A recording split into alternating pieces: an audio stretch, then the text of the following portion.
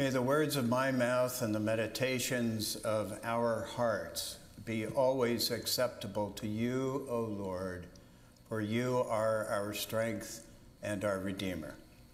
Amen.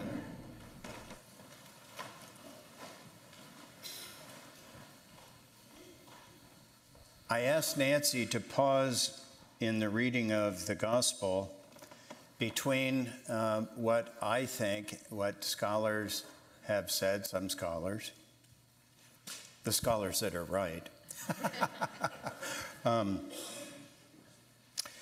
about an authentic, or at least the echoes of an authentic parable theme by Jesus, and the echoes of the early Christian church, namely Matthew's community.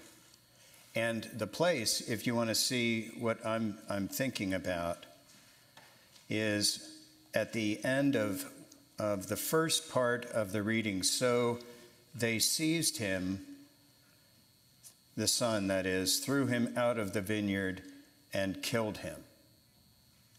Pause. Now, just come and think with me on this. I think following, now when the owner of the vineyard comes, what will he do to those tenants? He will put those wretches to a miserable, okay. I'm going to posit for you in the marinating pot that that's not Jesus. That's part of the rhetorical violence language that we find in Matthew's gospel, and it's been misinterpreted for generations, particularly because it's been interpreted that this is an anti-Jewish saying, along with others in Matthew's gospel.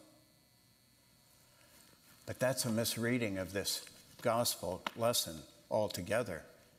What does the end of this little reading say? It was the chief priests and the Pharisees who perceived that he was talking about them.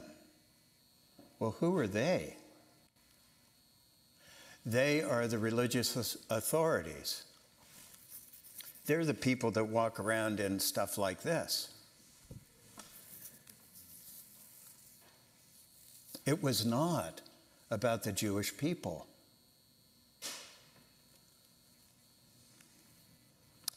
That's another tributary we could go down about how we have used this kind of language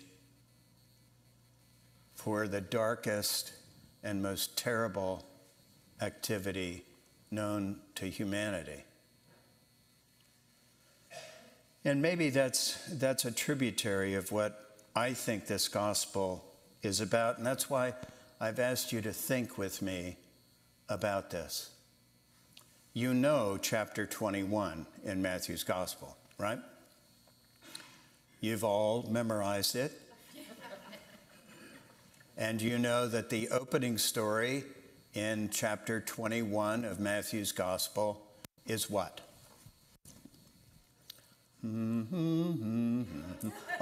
By the way, aren't you glad Jeopardy's back?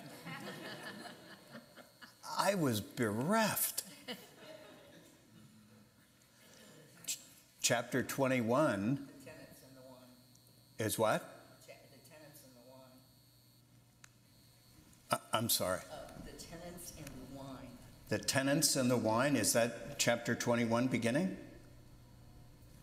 Okay, I'm going to correct you. Go ahead. You ready? Yeah. Palm Sunday.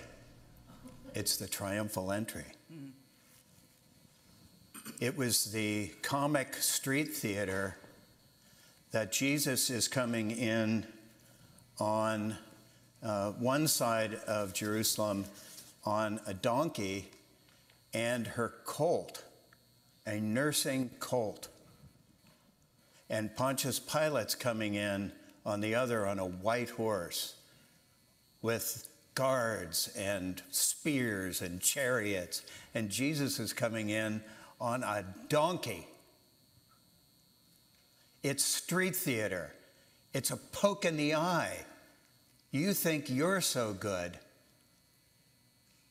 What follows that in Matthew's gospel? All right, that's correct. I know you're all thinking it. The cleansing of the temple.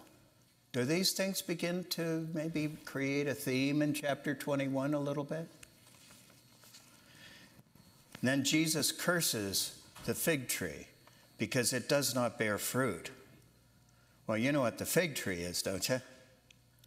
Church, the organized religious. I think so. The organized folks that are supposed to be bearing fruit. Cut it down, he says. And then it gets really good. He's teaching in the temple now. He's back. He says that tax collectors and prostitutes will enter the kingdom before these fancy dudes in there. Now, I don't know about you.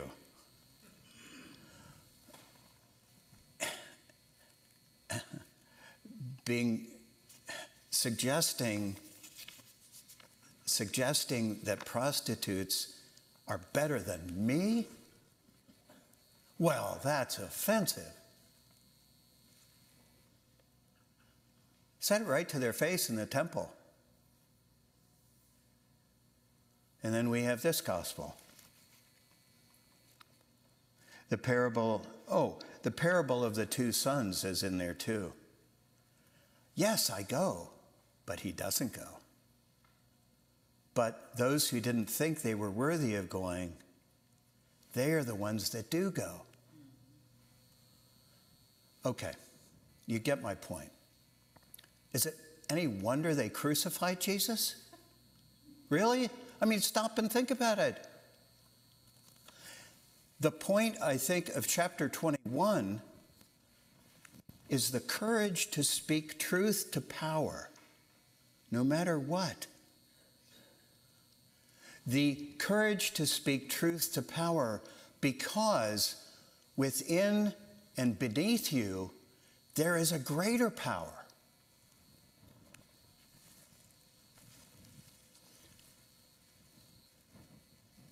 I was thinking, because I was going to see you this Sunday, and I was trying to think of a connection with this speaking truth to power. And the thought occurred to me to ask you to marinate in this week or whenever you want to, or don't at all.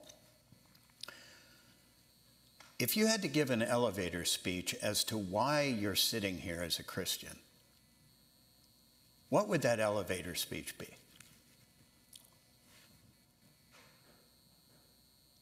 I think mine might be,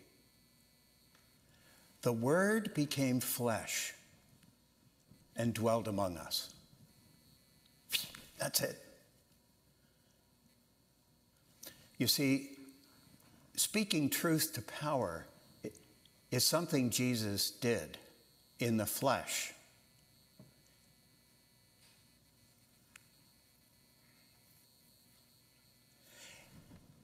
And I think it teaches us that we can use our flesh in the same way. We can speak truth to power. Paul says, I want to be like Jesus, to know Jesus, and in essence, to act like he did so that I may come to more fully know him and his suffering, said Paul.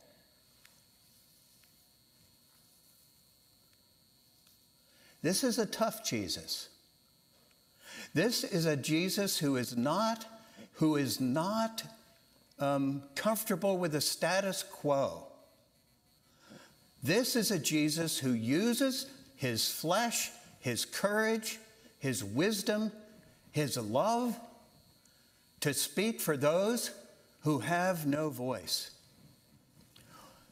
Why do you think, leading up to chapter 21, the stories of Jesus healing the lame and the blind and lifting up the poor, why do you think that was so offensive to the people that walk around in this stuff?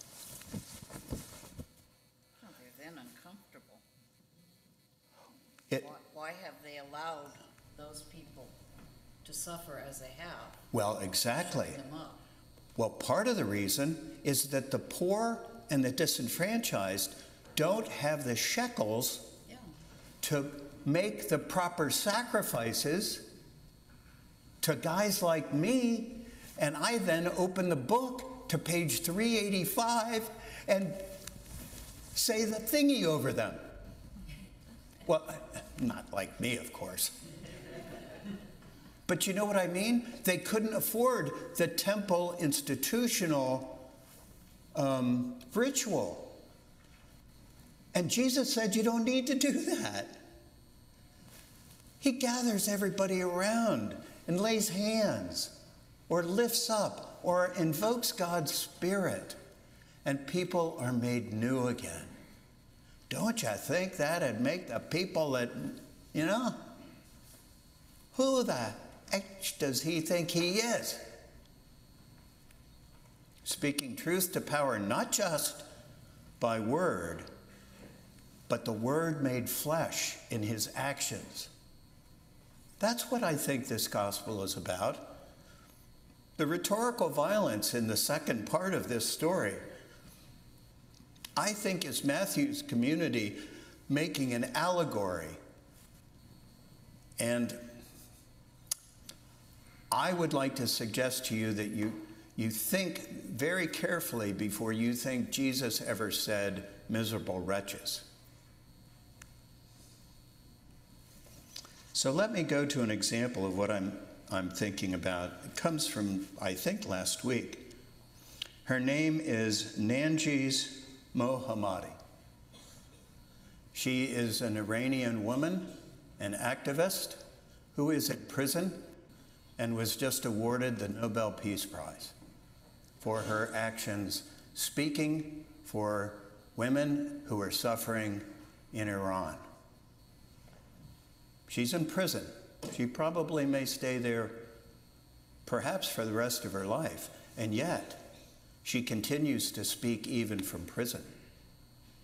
She's speaking truth to power. She is the Word made flesh who is dwelling among us. And that comes from a long line of people who were brave, who used their flesh to speak truth to power. St. Paul is one of them. Nelson Mandela, Dr. King, Dietrich Bonhoeffer, Rosa Parks, our own Jonathan Daniels. You could make a list of your own, of people who use their flesh to speak truth to power. And so the question for this confrontive gospel, it seems to me, for us, is what do we do with it? How do we use our flesh to speak truth to power? Power that oppresses, power that pushes aside, power that negates, power that belittles. That's the challenge that this gospel gives us. And we're coming to this table, the Lord's table, to be fed, to be strengthened, to find our voice. The Word became flesh and dwelt among us. The Word is in you, in your flesh, and it dwells among us. Amen.